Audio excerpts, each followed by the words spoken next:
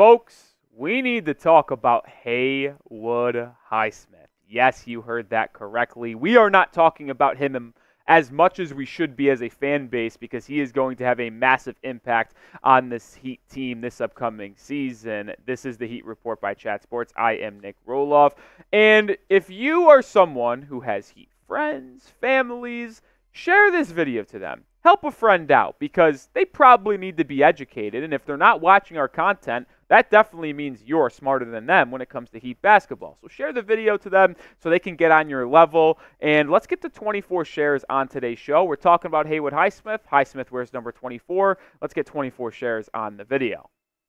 All right, before we get into Highsmith more in depth here, remember, he was a free agent this past NBA free agency, and he's re-signed with the Heat on a 2-year, $11 million deal pretty late in free agency. Many of us, hand up, me included, believe that he was going to leave in free agency and get $8 mil, $9 mil per season because it kind of looked like it was going that way. But evidently, the market for Highsmith wasn't that crazy, and he returns to the Heat on $5.5 million per season over the next 2 years. And that is just fantastic, tremendous, whatever superlative you want to use, value for Haywood Highsmith. Because even though, yes, he's not the best guy to watch in the box score department, he is such an impactful player and with his defense that having a guy that cheap on this team who needs perimeter defenders and point of attack guys is just absolutely massive, and it helped keep the Heat under the second apron as well because it was only getting $5.5 mil per season. And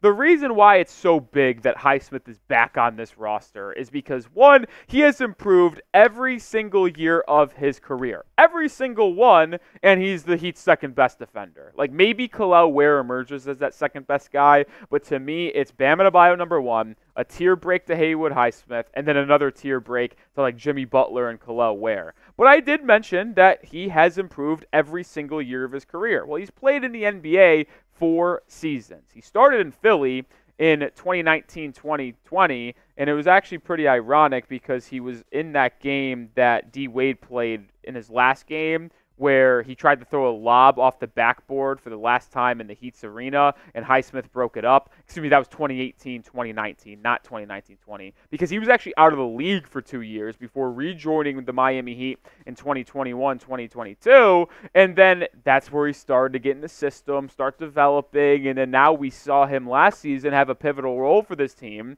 where he played in 66 games, shot 40% from three, and had a solid 6 points. But you see, every time he gets an increased role, he improves his field goal percentage, improves his three-point percentage, improves his scoring per game. The defense has always been there because he's a really good athlete, 6'4", 6'5" in height, 6'9", 6'10" wingspan, really plus wingspan. But you see the offensive numbers continue to get better every single year. And we're going to continue to showcase why he's so impactful on the defensive end and how he was able to perform on defense last year. But make sure you show some love to Haywood Highsmith. We're talking about him because we need to. Spam those double H's down in the comment section. HH for Haywood Highsmith. We can talk about how improved he is on a yearly basis offensively, but the real thing we need to bring up is how impactful he is on the defensive end, because that is his calling card, and that is how he gets paid in this league. And I look back at some stats from 23-24, and his defense was very, very solid. His defensive field goal percentage was 45%. He, as the closest defender, allowed a shooting percentage on three-pointers of 35.8%.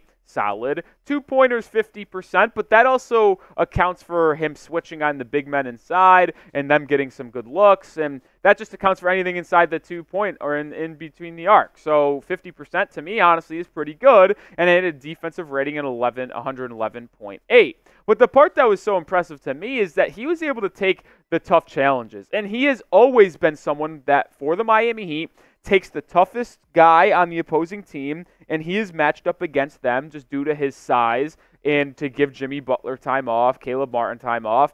And here's how he fared against some really good players, man. The person that he guarded the most, and I sorted this, by the way, by minutes defending, he guarded Paolo Banchero the most in isolation setting out of anyone in the NBA last year. 12 total minutes in the 3 games that they played, and he held them to 11 points on 4 of 18 shooting, which is 22.2%. that is elite. Some other names that are shocking to me. SGA, in the 2 games that they played the Thunder, that was Haywood Highsmith's main assignment. 12 points, 5 of 14 shooting, and 35% from the field. That is really good. But then the one that I think we really need to talk about here is Jason Tatum at the bottom of your screen. Only 5 minutes during the regular season. They only matched up in 2 games during the regular season. Postseason, different story. But he only had 8 points, 1 of 6 shooting, which is 16.7% from the field. But in the postseason, and I was looking up the playoff isolation defensive stats too, he held Tatum to, I believe it was 30% from the field. Like, he did an excellent job on Jason Tatum. Highsmith is criminally underrated on the defensive end. Like, Heat fans, I think, understand how impactful he is and how good he is defensively. But the NBA fan and the casual NBA fan, 1, might not even know who Haywood Highsmith is, and 2, if they do, I don't think they realize how good he is as a defender and what his assignments are on a nightly basis for Erik Spoelstra. When he comes in off the bench, his one goal is to defend the best wing or guard on the opposing team. That is not an easy thing to do, folks. The only people that give him trouble are quick, explosive, twitchy guards. Like, I'm not going to lie, Tyrese Maxey, I didn't put him up there. He was matched up with Maxey a lot last year. Maxey kind of shredded him. 57% from the field, was one of the top leading scorers. So Highsmith does have that problem with quick, shifty guards, but it's also just not his natural position because he's a wing and a 6'5" guy. It's not easy to defend those quick, moving guards, and also it's really not that hard to stop Tyrese Maxey, even if you're a really good defender like Highsmith is. More here coming up in just a second, but we do have a new sub battle. Month changes, and now we have a new opponent, which is the Bulls Report. Patrick Seatman was talking some shit, folks. He was. We got to take him down. We're starting at 0 subs a pop. Let's beat the Bulls Report in our August sub battle. All right, let's transition a little bit to the offense because we've harped on the defense quite a bit here in the early portion of today's show. But I want to showcase, this is the new age of basketball, folks. It's truly paint touches or it's 3-point shots. And now you might look at the shot chart and be like, well, this kind of reminds me of someone. Yeah. PJ Tucker. Yeah, him and Tucker are very similar. Comes from the same school there. But you see, as always, light blue bad, dark blue really, really good. So he's a good corner 3-point shooter. But you just simply don't see him take a lot of shots that are really outside the paint or at the 3-point mark. So let's take a deeper look at the 3-point shooting numbers for Highsmith a season ago because they're actually pretty solid. From the right corner, he shot 37.8%, which is a little bit below league average, but I also think he is a really good corner shooter. As you see, from the left corner, he shot 47.8% from 3. That is just ridiculously good. It is clear that he is a better shooter from the left side of the floor because, well, 1, that's where he is most efficient, and 2, that's where he takes the most shots, 58 attempts from the left wing, while only taking 11 at the top of the key, 40 from the right wing. So there's clear to me that Highsmith favors that left side of the floor, and at least last season was a league average 3-point shooter and above league average 3-point shooter, which is obviously displayed when he shot 40% from 3. Like, this has been a massive improvement for him, which we saw when we looked at his career stats earlier on. Like, he does not often get a lot of shot opportunities and score a lot of points. But he has been improving his 3-point shot from 23, 33, now 40%. It's been a crazy improvement, man. Even though it's mostly as a stationary shooter and you are not going to expect him to go catch it off a pin down or catch it off a curl like Duncan Robinson or Tyler Hero and put it up over a defender. No, the only time he's taken 3-point shots is because he was left open or someone helped or digged on Bam or Jimmy for a split second, kicked it out to Highsmith, and he let it fly. But Highsmith has definitely gotten better in that department. And one of the other things he developed was that little 8-foot shot. We mentioned the paint touches. If it's not a 3-point shot, Highsmith's either dunking the basketball because he's in that dunker spot off a feed from Bam or Jimmy, or he's getting it, pump faking, getting his man to overcommit to him, taking one dribble and then stepping at the free throw line and kind of just that little push shot floater that Tyler Hero likes to do as well. That's what Highsmith has really developed last season that helped him increase his overall offensive game.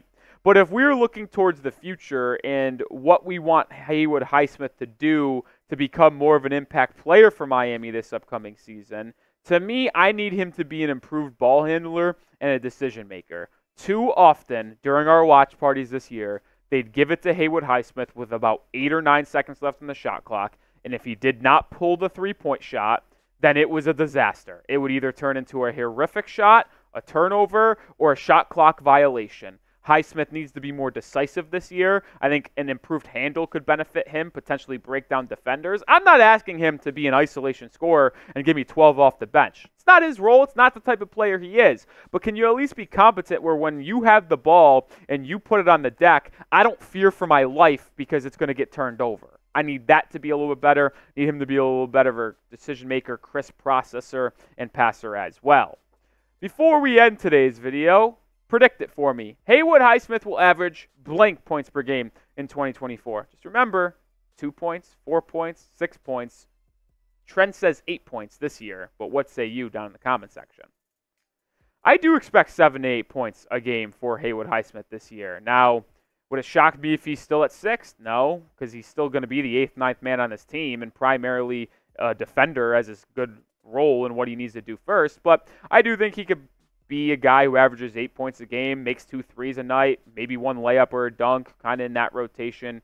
I feel like that's very likely for him. And with Caleb Martin going off this bench, I think there's a role on this team for a scoring wing to come off that bench. Obviously, Hawkes is going to eat into that a little bit, but maybe Highsmith does as well, and he improves his points per game total. All right, make sure you are following me over on Twitter because we're talking Heat basketball every single day, folks. At Nic_Rohloff is the handle. Go give me a follow. As always, I'll see you tomorrow with another video. Go Heat.